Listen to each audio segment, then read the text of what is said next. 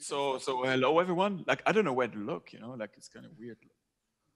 Uh, but so hello everyone. So I'm one of the co-founders of IOTA. And so because many of you probably have not heard about IOTA before, I'll give you a quick introduction of what IOTA is, like why we created it.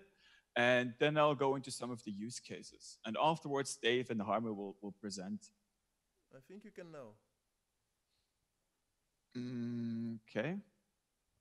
You're the host, so you should Yeah. have the rights to do such a thing. Can you see my screen? Yes, we are live now. Good. Perfect.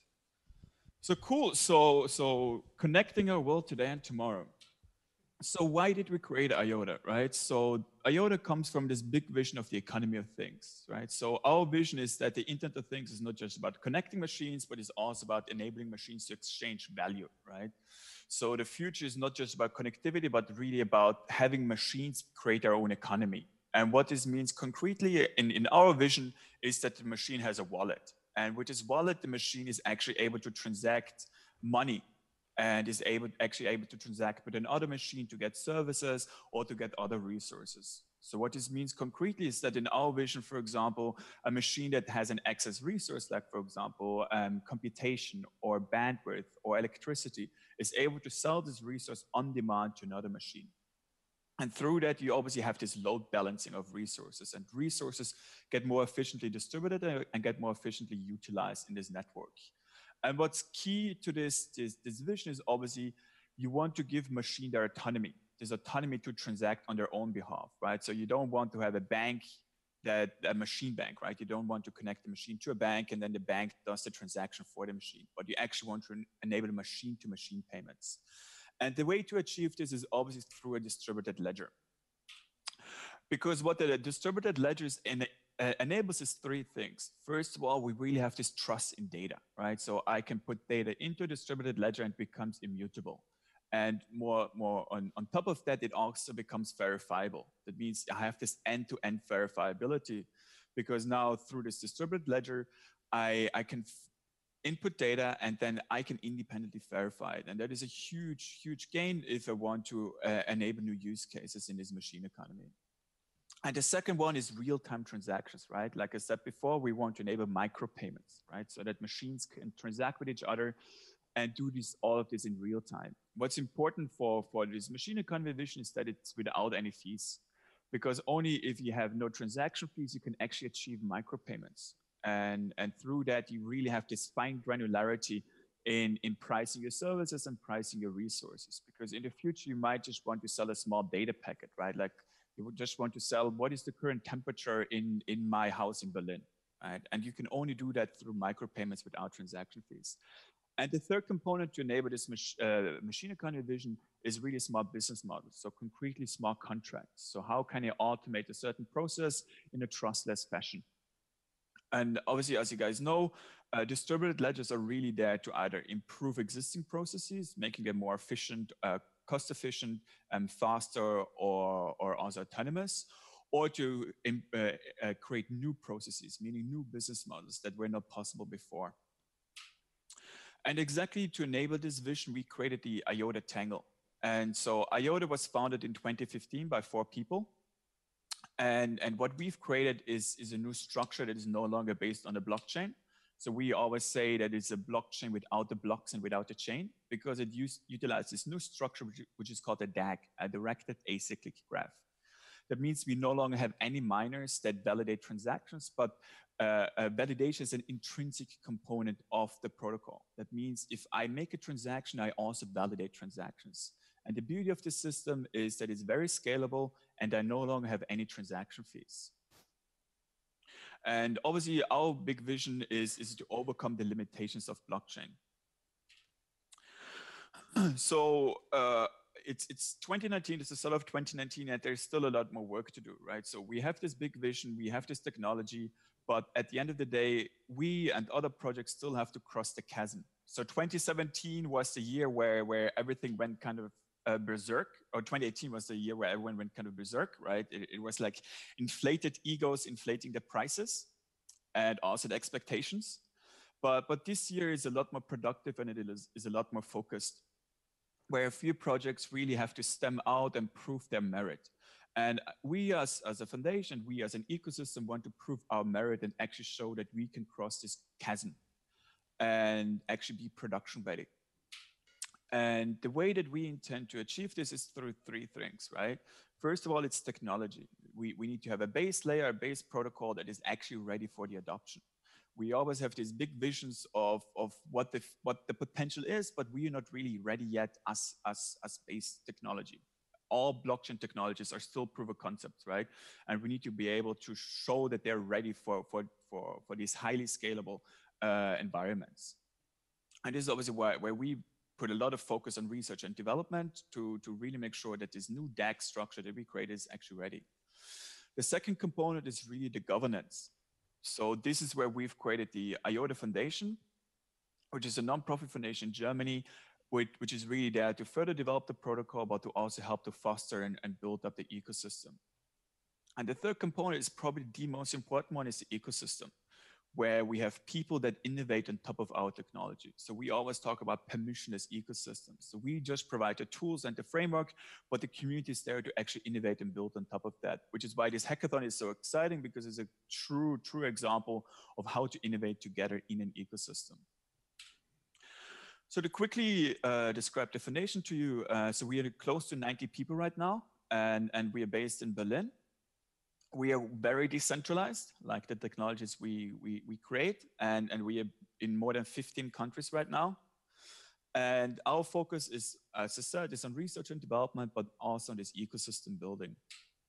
And the ecosystem is the most important component when it comes to the adoption. So for one, we work with big companies and governments, but we also have a very large and active community that is building in this permissionless environment. And this is why the Odyssey hackathon is quite exciting, and why we are quite excited to participate there. So Dave will give you guys more information afterwards on what kind of things we will provide for the hackathon. But I think it's really exciting to see how this will play out, because I think this is the largest hackathon. I'm not sure how many people are actually participating, but I guess it's quite a lot. But it will be very exciting to see what kind of ideas will come out of this hackathon, because hackathons are probably the best way to actually innovate together, because for one, they're fun and competitive, but for another, they're really this innovation testbed where you can start hacking around with a Raspberry Pi and just build a completely new idea that others couldn't imagine.